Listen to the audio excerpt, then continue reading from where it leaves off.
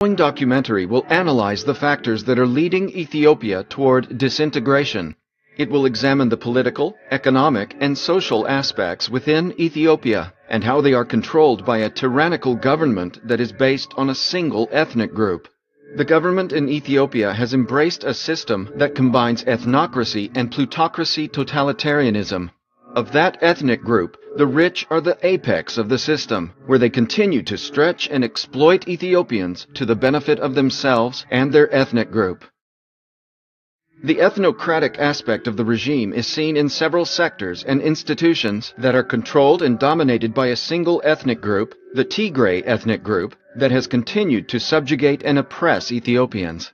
This dominance by a single ethnic group is not subtle, but rather an open secret Ethiopians have known for the past 20+ years.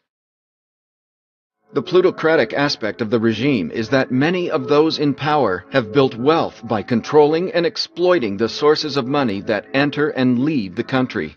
Whether those sources are federal foreign aid or the investments of private individuals, officials of the regime coerce, intimidate, and threaten not get shares or derive some profit. Been consistently ranked among failed states.